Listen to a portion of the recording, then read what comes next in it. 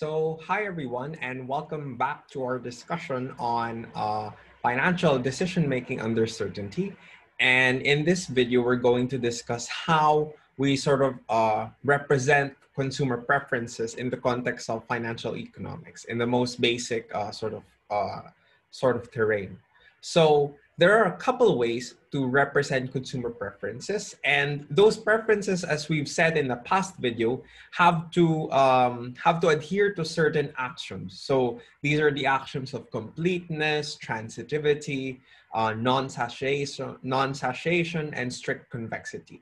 So consumer behavior must adhere to those assumptions that we've had, and essentially we need to find a way on how we're gonna sort of mathematically represent the ranking that we could potentially get from these preferences, such that we can model them and make informed decisions and inferences about how consumers behave. So there are a couple of ways on how to represent consumer preferences. One is we could do a simple ranking of consumption streams. So we can ask everyone in the population to just rank their consumption preferences, and then we would have some simple ranking. But that may not be the most efficient thing to do because, interviewing everyone in the population, each having a particular bias and everything. So that may lead us to a dead end. Another one, which is more conventional in economics, is of course the concept of indifference curves. Now, we're familiar with the concept of indifference curves when we're doing things such as comparing two goods. Say the utility function was just a function of two goods, then we could sort of splice the utility function out, and then we could get an indifference curve, which is a level set of consumption bundles representing the two goods, all having, each bundle having or yielding the same amount of utility.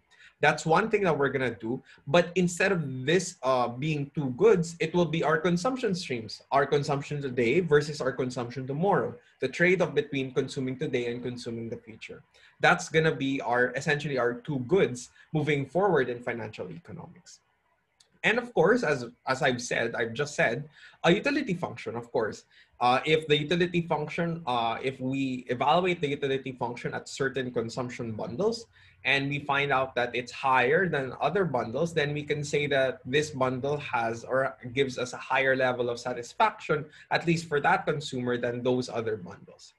So let's begin, right? So how do we sort of view this? So let's go with the utility function. So the utility function, as it is in micro, right, in typical micro, assigns an index value. Note, it is an index or an ordinal value.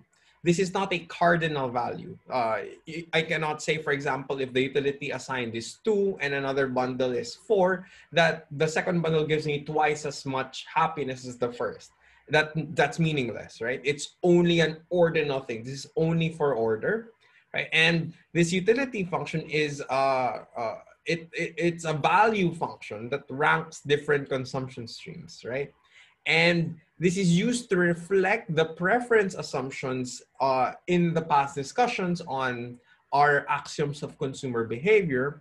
Then what we can see is for any two objects of choice that is in our consumption stream, we have present and future consumption, right? So say we have two potential streams, one where there's a combination for present and future, and another one with a combination for present and future consumption. How will we rank the two? Well, we can say that the first one will be preferred to the second one if and only if the utility function, if I evaluate that utility function to those values, is greater than the utility function ranked using the other values.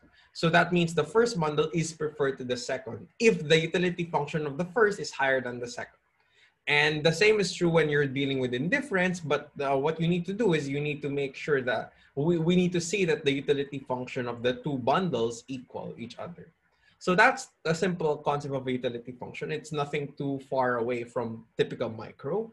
So we're gonna get into a similar concept that we probably tackled in basic economics. And in that the utility function, right, as we said, in the utility function, individuals rank all possible consumption streams from the least desirable to the most desirable, right? So if you were given, say, a plethora or a line of bundles, say 10 bundles, based on the values of their, if you evaluate them to a utility function, you can rank all the 10 bundles. You can say which you least prefer and which you most prefer, right?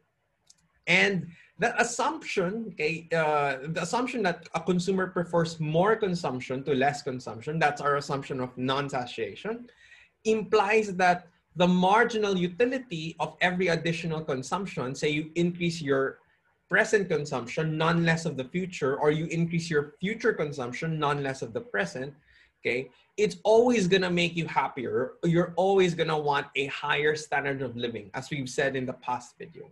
And this implies that the marginal utility that you obtain, that is the utility you gain from consuming another unit of in the present or in the future period, none less of the other period, is going to be always positive, right?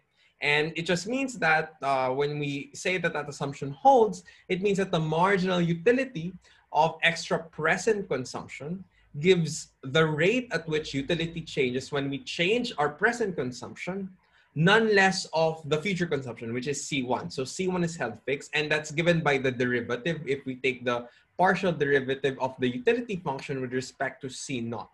And we denote that as U naught, or the marginal utility of present consumption, of extra present consumption rather.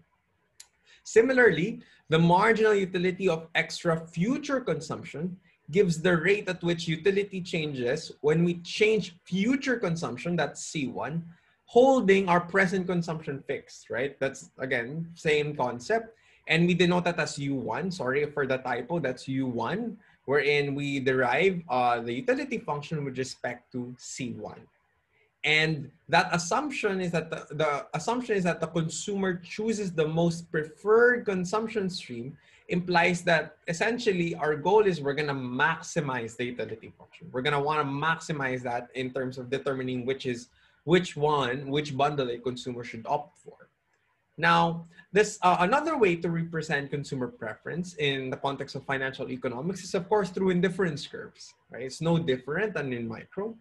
And as we said, preferences can be graphically represented using ICs or using indifference curves, which we refer to as level sets of the utility function. So we have a 3D utility function because you have consumption today on one axis, consumption today in another axis, and the value of the function in others is a 3D graph. If you splice it around, hold the value of the function fixed or hold the utility fixed, right? You can get an indifference curve. And what we notice is that each level of utility, because you can splice it, right? You can splice at the value. Each level of utility is represented by a particular indifference curve. And any consumption stream that lies along the same IC gives exactly the same utility, right? So that's the same as micro. So here's a graphical example. So if you notice, any point along this blue curve, which is our indifference curve, gives us the exact same utility. So, for example, you have a point at the far left, right, which has a high consumption of C1 but a low consumption of C naught. That gives you the same utility as a point to the far right, which gives you a low C1 and a high C naught. So a low consumption in the future, a high consumption today. So those two unique bundles will give you, or streams rather, would give you the exact same utility for as long as they both lie along the blue line that we have here in this slide. So let's get into the slope of an indifference curve. Now, the slope of an indifference curve is a key concept that we have to learn. And as we said, suppose the present consumption and the future consumption change simultaneously, but infinitesimally small, as in we're gonna do a proof using a derivative, of course. The change in utility is just merely the total differential, right? And we want to see the change in utility du. So that's this one element here, du. Now, du, okay, du, which is the change in utility, is just equal to the total differential, which is the marginal utility. So you have here the marginal utility of of your present consumption stream, and you have here the marginal utility of your other consumption stream. So you have here the marginal utility for the future consumption stream. And what we notice is that that makes up effectively the total differential. So you multiply the marginal utility of the present times how much you're going to change the present, which is DC naught, plus the marginal utility of the future, which is U1, times how much you're going to change the future, which is DC1. But remember, when we're dealing with this differential in the context of an indifference curve, when you are along an indifference curve, there is no change in utility, right? When you're along the blue line, as we said earlier in our example, in our graphical example, all points along the blue line have exactly the same utility. So there is no change in utility along that line, right? Meaning, if you take the derivative of the change in future consumption with respect to the change in present consumption, holding utility constant, you get the slope of the indifference curve at a point which we denote as, which is negative U naught over U1, or the marginal utility of extra present consumption divided by the marginal utility of extra future consumption. Note that the slope is negative, as we said, because, and as we noticed, because the indifference curves are downward sloping, right? And that implies the slope of the IC based on this derivative proof here.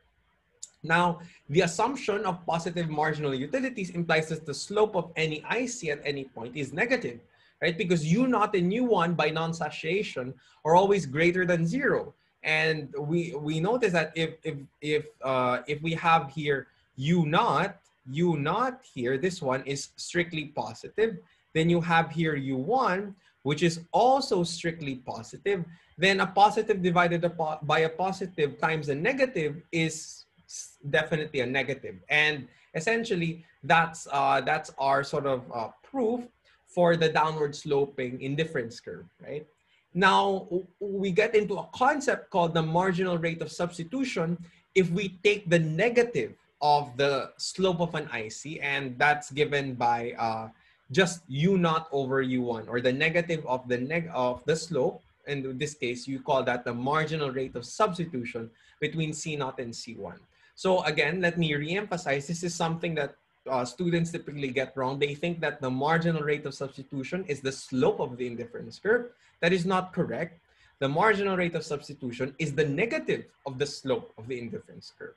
So that's the slope of the indifference curve. Now, what exactly is the marginal rate of substitution in a financial economics concept? Well, the marginal rate of substitution is the negative of the slope of an indifference curve, right? As we've said. And MRS is generally denoted, at least in our lecture, between present and future consumption. And this is the rate at which a consumer is willing to exchange future consumption for present consumption while maintaining the exact same utility. Now, what does this imply? It means that a higher MRS implies a higher degree of substitutability between future and present consumption. So, for example, I was faced with a bundle with a very, very high level of future consumption and a very, very low despairing level of present consumption, right? The consumer would easily give up this much or a lot of future consumption just to get an additional current consumption, because this is more valuable to him or her, right? Because again, as we said, this is now leaning to sort of the strict convexity thing, right? And at that point, wherein the future is high, the present is low, that's at the high MRS. As you go to closer and closer to the middle, the MRS generally declines, in which you would be less willing to substitute your current consumption and your future consumption, in which case you're sort of getting to a point of sort of equilibrium. But we'll talk about that equilibrium point or that optimal point when we start to incorporate the capital market trading line and some other things. So that's our concept of marginal rate of substitution. Now, the shape of the indifference curve is also a key concept that we're going to discuss. And the shape of an indifference curve is a strictly convex level set, right? And it reflects the assumption that consumers prefer average bundles to extreme bundles, or in this case, average consumption streams to extreme consumption streams. They don't want the example I said earlier with such a high future and such a low present, or the reverse, such a high present and such a low future. They want something generally in the middle, or something that can suit their sort of needs. And along any IC, in order to maintain the standard of living, of course, the slope increases as the present consumption increases and future consumption decreases, holding utility constant. So if you notice, an indifference curve is shaped like that. As you go down, and what happens is the future consumption will decrease, your present consumption will increase, holding utility constant because you're moving along the same indifference curve. Then that slope is generally increasing, or it could be the opposite direction. Now we have here the derivatives to prove that. So since the slope increases as present consumption increases and future consumption decreases, holding utility constant, this implies that if I take the negative of this, it should be positive. And since I know that this one, the negative of this function here, this is just the derivative or the change in MRS with respect to a change in present consumption. So a second order thing. This is supposed to be just C naught, holding utility constant. This will also be negative. So it means that along an IC, the marginal rate of substitution diminishes. So you would be less willing to trade in this case, your present consumption for future consumption, because future consumption is now getting more and more scarce in your perspective, according to you. So that's our discussion on how to sort of view consumers' preferences, similar to how we have it in microeconomics. But in this case, we now incorporate the concept of consumption streams. And in the next video, we're going to discuss consumers' lifetime consumption opportunity set, a concept that is quite new relatively to those who are coming from just basic micro. So I'll see you in the next video wherein we discuss this. Thank you for your attention and see you in the next video. Thank you.